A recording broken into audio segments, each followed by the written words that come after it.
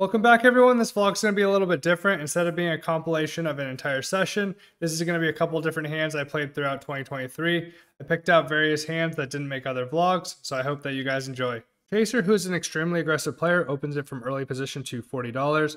It folds around to me in the straddle, and I look down at pocket kings. I 3-bet to $200. He 4-bets to $540. This is definitely a situation where I can elect to call, but I think when he's 4-betting from early position, he doesn't have too many folds. I shove all in for 2K effective. He snap calls. He flips over ace king, and we run out the board, which is the 4 of hearts, 6 of spades, 2 of clubs, the ace of hearts, and the 7 of spades. Unfortunately, he hits one of his 3 outers, and he scoops this 4K pot. In this hand, we are playing the nit game. The loser of the nit game is going to owe $400 to the rest of the table. Craig opens up to $85 in the low jack over 2 limps. Tony makes the call, and I 3-bet to $340 with queen jack offsuit in the cutoff. Craig makes the call, and we go heads up to the flop with the pot at $845. The flop is all clubs with the 4 of clubs, 3 of clubs, ace of clubs, giving me the jack high flush draw. Craig checks, and I decide to check back. I think I'm going to be checking back relatively frequently on this board, even though it's an ace high board with the monotone nature. I'm going to have a lot of pocket pairs, especially without a club, but I'm also going to be checking some stronger hands as well, some stronger ace-x combos, some of them with a club. I'm going to have some stronger pocket pairs that contain a club as well, and I'll have a small frequency of flop flushes. The turn is the 6 of diamonds, and he decides to lead out here for $600. Pretty sizable bet given the pot size. It's hard for him to have too many super strong hands for this size, as I do have the jack of clubs. So I block hands like king jack, queen jack, and jack 10. I think for the most part, his flushes are going to be in the Broadway region, and the ace of clubs on the board diminishes his flushes even further. So I think at best he has a medium ace-x combo here. I think he's going to go all in pre very often with ace king and ace queen here, and he shouldn't have too many of the offsuit combos. Because of that, I decide to turn my hand into a bluff, and I shove all in for $21.50. He tanks for a very long time, and ultimately he does flick in the call. He flips over a pretty surprising hand as he shows the 5-3 of hearts for the open ender and bottom pair. I'm actually pretty live against that hand with the queen and the jack, as well as any club. But unfortunately, none of those come in as the river is the 4 of spades, and he scoops this 5.1K pot. The Dockefell opens this one up to $75 from middle position. Andrew calls in the small blind, and Amit calls in the big blind. I think I have a pretty easy complete as I look down at queen 10 offsuit in the straddle.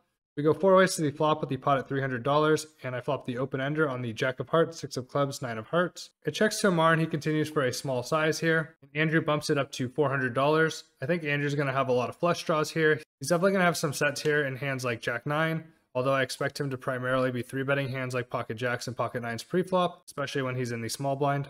There's a ton of draws here, and I think with him having a relatively thin value region here, he's going to have a lot of bluffs. Regardless, I think my hand has a ton of equity here. I expect Amar only to really be continuing with very strong hands. I think if he has a weaker jack-x combo, he's probably going to be folding here if I call. But realistically, it's his sets, his overpairs, and hands like ace-jack, maybe king-jack. So after Amit folds, I elect to make the call. Dockefell folds behind, and Andrew and I go heads up to the turn with the pot at $1,200.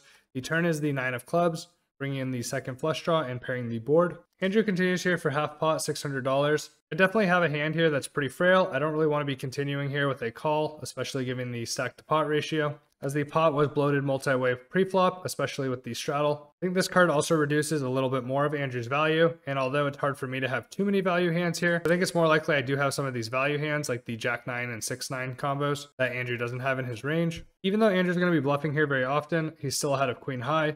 I elect to turn my hand into a bluff here, and I raise to $1,600. He quickly folds, and I scoop this pot. Greg opens up this hand to $25. I flat with pocket 4s in the hijack.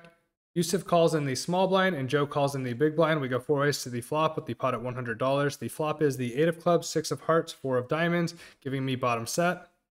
Greg c-bets here multi-way for $100, so a full pot size bet. I think he's going to have a ton of value here. A lot of overpairs are going to be on this board, especially when he's betting for this sizing. Given that, I think I want to be raising my hand at a very high frequency. I bump it up to $300. And to my delight, both Yusuf and Joe call in the blinds. It gets back around to Greg, and it gets even crazier as he shoves all in for $19.75. Obviously, I'm never folding here. He still has a lot of overpairs. I think it's very unlikely that Yusuf or Joe are beating me. I think if they did have a hand like pocket 8s, pocket 6s, or 7-5, they would have re-raised me on the flop. Regardless, Greg's going to have a bunch of overpairs, so it's a pretty easy all-in for me. I call the 1975, Yusuf folds, and Joe tanks for a long time, and she actually decides to call as well, which is super surprising to me. And out of nowhere, we're playing a 6.3K pot multi-way. We decide to run it twice and we flip over our hands. Joe has 6-4 of clubs for bottom 2 pair. Greg does have pocket aces for the over pair. The first run out is the 7 of spades, 3 of clubs, and I scoop that pot. Unfortunately, I'm not able to hold on the second board as the turn is the ace of spades and the river is the jack of hearts, giving Greg top set. He scoops the other half of this pot. The recreational player limps from under the gun, and I open up ace 3 of spades in the +1 position. And essentially the entire table calls as we go 6 ways to the flop with the pot at $305. The flop is the jack of spades, 10 of spades, 5 of spades, giving me the nut flush. I definitely want to start building this pot. It's definitely likely that some of my opponents connected with this board. Give me some weaker flushes, a lot of hands in the Broadway region, some pairs plus flush draws. I continue here for half pot with a bet of $150. It folds all the way around to the initial limper and he makes the call. We go to the turn, which is the 3 of clubs. And I think I want to be barreling pretty large here. I expect Jack X combos and pairs plus flush draws to be continuing at a high frequency. He could also have a straight draw to go along with his flush draw, something like King Queen offsuit with a spade. I continue for $450, and to my delight, he shoves all in for his remaining $1150. I snap call with the nuts. We go to the river, which is the 10 of hearts. Not the river I was hoping to see as Jack 10 and pocket 5s get there, but I'm still pretty happy with my hand. Unluckily for me, my opponent does flip over pocket 5s, and he hits the full house on the river, and he scoops this 3K pot. Stacks have started to get incredibly deep in this 5-5-10 game. I make it pretty loose open with the ace-5 offsuit from early position to $50. It folds around to the button, who 3-bets to $175. This player has been extremely active at this point. He's 3-betting hands like Jack-6 offsuit. So I expect him once again to have a pretty wide range of hands here. The straddle decides to cold call, and it gets back to me. And I think a 4-bet makes a lot of sense here. Obviously, ace-5 offsuit is not a very strong hand, but versus an opponent that's going to be 3-betting a very high frequency, and versus a relatively capped range that cold called in the straddle, I think I have a lot of fold equity. I bump it up to $725. The button thinks for a while and he does make the call. I expect him to have a somewhat stronger hand now that he's continued with a call here, but I'd expect him to be as wide as most suited connected hands, any pocket pair, and broadways. We go heads up to the flop with the pot at $1,800. The flop is the jack of spades, 4 of clubs, 3 of hearts, giving me the gut shot with my overcard. And I continue with a small sizing of $475. This is a board I'm going to be betting at very high frequency, especially if my opponent has a very wide range here. He does make the call, so I do expect him to have a pair of very high frequency here, something like a jack X or a pocket pair. He could have a similar hand to me, something like ace deuce. I also expect him to be continuing at some frequency with hands like king queen, especially with a backdoor flush draw. The turn is the 6 of diamonds, giving me the open ender, and I decide to barrel here for $1150. Really trying to apply pressure on all those pocket pair hands. Hands like pocket 10s, 9s, and 8s are going to be pretty uncomfortable facing a barrel here. He does have a hand like ace 5, ace 4, ace 3, or ace deuce. He's also going to be folding here high frequency. And any of those hands that had double back doors that didn't pick up equity are probably going to be folding as well. He unhappily folds, and he really wants me to show my hand, but he's less thrilled when I show him the ace 5 offsuit, and I scoop this 4K pot. In this hand, early position opens to $50. The cutoff calls, and I squeeze pocket 9s from the button to $200. The opponent from the last hand cold 4-bets to $750 from the straddle. I continue with a call, and we go heads up to the flop with the pot at $1,600. The flop is the 10 of diamonds, 9 of spades, 6 of diamonds, giving me middle set. My opponent checks, but I still want to try to get this all in by the river. I think he's going to have a lot of ace high hands and hands like king queen, but there's a lot of draws out there, and I expect him to call at least once if he has a diamond, so I continue for $625. He makes the call, and we go to the turn, which is the ace of diamonds. Overall, a very good turn card for me, as I would expect my opponent to primarily be c-betting on the flop with all of their flush draws.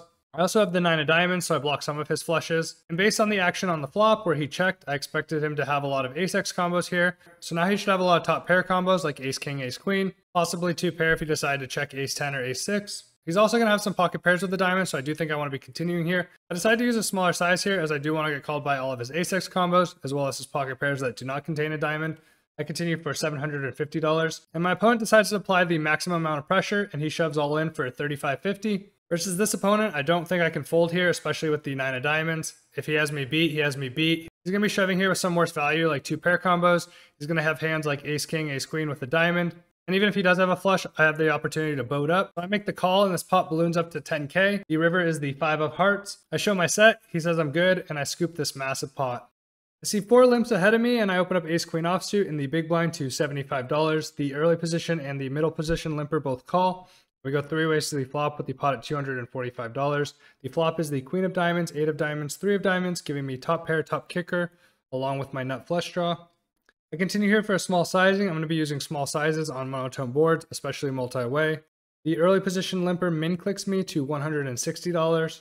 My opponent obviously can't have the nuts, and I think the min click is going to be relatively weak here. I bump it up to $500, and he makes the call. At this point, at minimum, I expect him to have top pair or a pocket pair with a diamond. He definitely could be beating me with a flopped flush or a set. Definitely possible that my re-raise was a little ambitious here. We go to the turn, which is the 6 of hearts, and I decide to shove in the remaining 1125. Given the stack to pot ratio, this is probably fine, but it might be a little bit large versus such a concentrated range. I've heavily condensed my opponent's range to very strong combos when I 3-bet them on the flop. And I might realistically only be getting called by ace queen, king queen, and queen jack with a diamond as far as hands that I'm beating, but regardless of what he has, I should have relatively good equity with the ace of diamonds here. He does make the call, and we go to the river, which is the queen of clubs. He flips over the rivered full house as he flops top 2 pair with the queen 8 suited. I definitely think I might have overvalued my hand a little bit, but I think it's close. Regardless, it would have got in on the river. Later in the session, early position opens to $50. The early position, middle position, and cutoff players all call. I look down at pocket 5s in the big blind, and I have a pretty easy call here. The straddle calls behind, and we go 6 ways to the flop, which is the 6 of hearts, 5 of hearts, 4 of spades, giving me middle set on a very connected board. I don't often play a leading strategy, but I definitely think this is a board that I could lead on. On these well-connected boards that really hit the big blind's range, I think it makes sense to lead at some frequency. But this time I decide to check. It checks around to the cutoff player, and he bets $75. Way too small for me, and I bump it up to $325. The straddle agonizingly folds, and it gets back to the cutoff who makes the call. I expect the cutoff to have a lot of draws here. Flush draws, hands like pocket 7, 7, 6. He's going to have some over pairs and possibly 2 pair. I'd really expect him to re-raise with all of his straights, a lot of his 2 pair and his sets here, given the connectivity of the board. We go to the turn, which is the 2 of clubs. Not the turn card I'm thrilled to see, as my opponent does get there with hands like 4-3 and pocket 3s, as well as the 3x of hearts. But much better than the other end of the straight, as I would expect my opponent to continue more often with 8x and 7x combos. I decide to pot control here and check, and my opponent rips in 1125, putting me in a very uncomfortable spot on this 4 straight board. Ultimately, I decided my opponent had enough draws here, as well as worse hands like pocket 4s and 2 pair. I also have a chance to boat up if he has a straight, although a lot of his made straights do have a pair as well. He's going to be slightly blocking those. I put in the 1125, we go to the river, which is thankfully the 2 of hearts, giving me a full house. I flip over pocket 5s for the rivered full house, and I actually was ahead when we got it in on the turn, as my opponent ends up showing 6 deuce. He turned 2 pair, and he would have rivered the full house as well, but thankfully my full house was a little bit stronger. Thanks everyone for tuning in. I really had a lot of fun highlighting some of those hands from 2023. I actually have enough content that I'm going to make a second part to this series.